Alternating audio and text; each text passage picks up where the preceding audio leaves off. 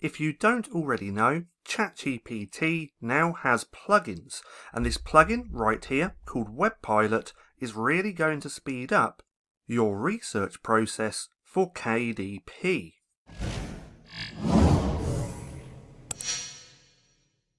So, I already have Webpilot installed, as we can see just here. Now, one thing to quickly note, and that is that these plugins for Chat GPT are only available for Chat GPT 4, which is a paid subscription, so please keep that in mind as well. So, what I'm actually going to do is share with you and show you how you can use Webpilot to really speed up the research process, and how to brainstorm a bunch of new ideas really quick for the titles of your books.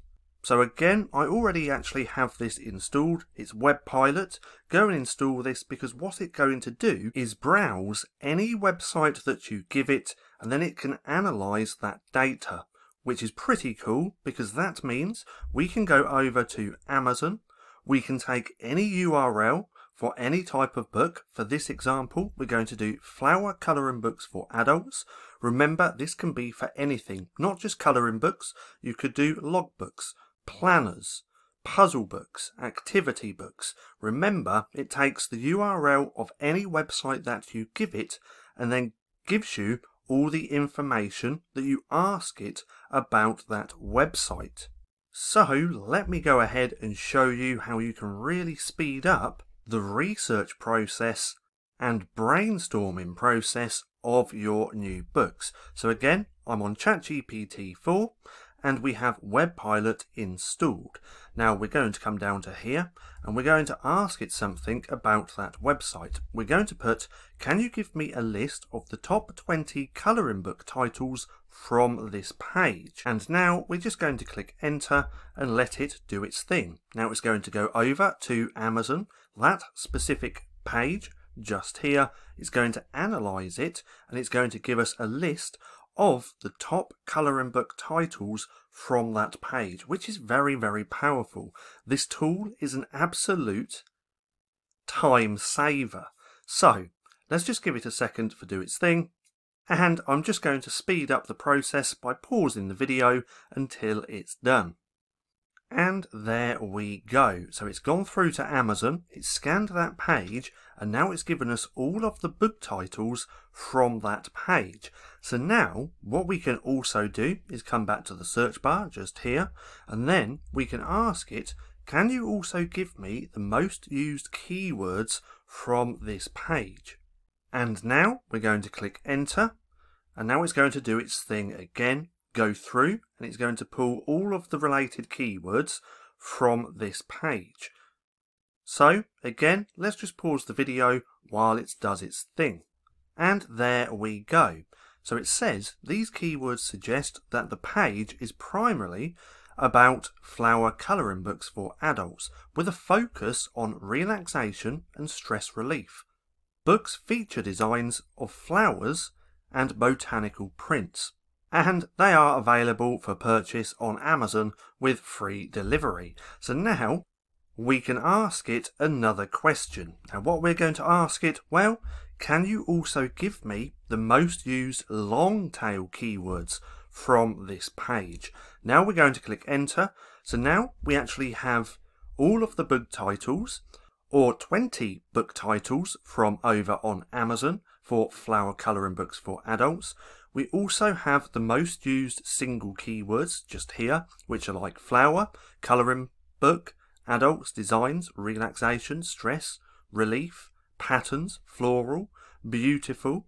And now we've asked it for the most long tail keywords, and they are flower colouring book for adults, stress relief flower colouring book, relaxing flower designs for adults, botanical floral prints for stress relief, and many more. Now what we can do is also use this data just here, these long tail keywords, to go over to Amazon, start typing it in and doing research that way as well. It's just a great way that you can get data to dive deeper on. But what we're now going to do is use all of this data just here to come up and brainstorm a bunch of ideas for book titles and subtitles. And then we could actually go through all of the list that it gives us. We can take one if we want, or you can mix and match. You can just use it as inspiration to create your own titles. So now what we're going to do is ask it this.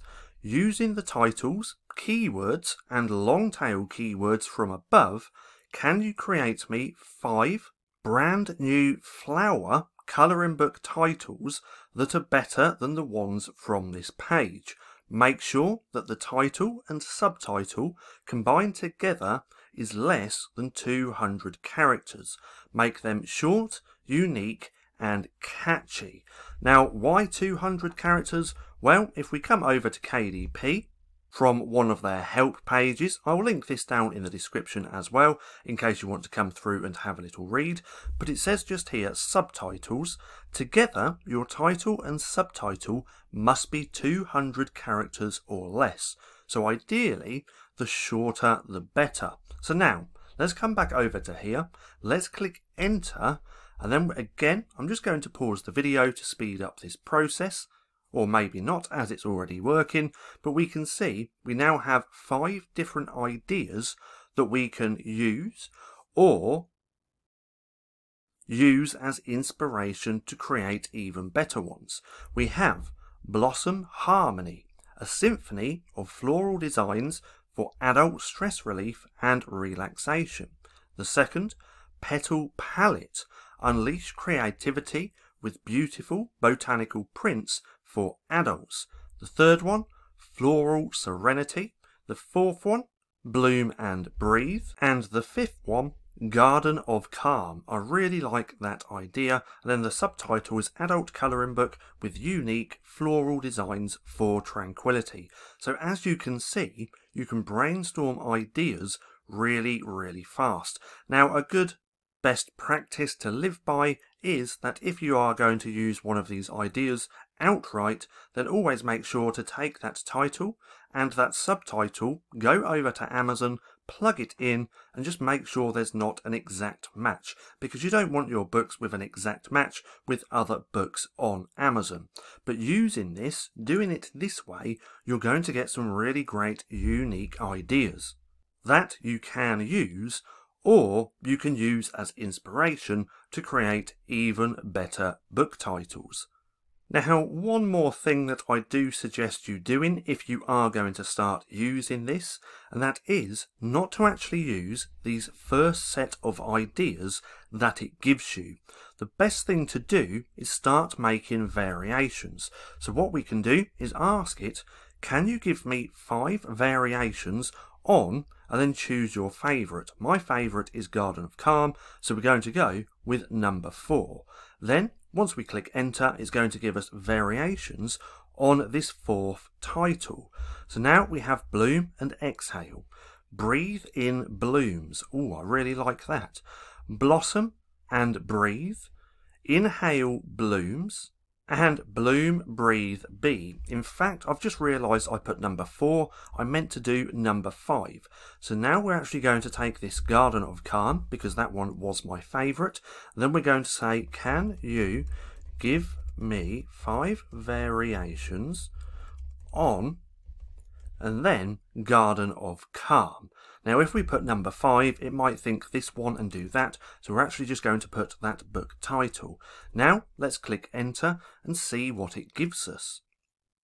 So, of course, here are 5 variations.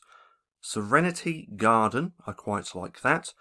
Calm in Bloom, another good one. Garden of Tranquility, Blossom Oasis, and Peaceful Petals, which I actually really like this. So again, this is just a really great way to brainstorm a bunch of ideas for the niche that you want to create a book around. Ideally, you already want to know the niche and the book type that you want to create. Then once you've actually done that research and you already know what type of book you're going to create and in what niche, then use this little strategy just here to brainstorm book titles really fast. But just remember that this is for Chat GPT 4. If you don't pay for Chat GPT, then you won't get access to all of the plugins. And if you do already have Chat GPT, then you can just install this. It's called Webpilot, and then start playing around. Now, that's it for today's video. If you liked this, don't forget to give me a thumbs up, and if you enjoyed this video and want to see more, then click right here to watch my AI playlist.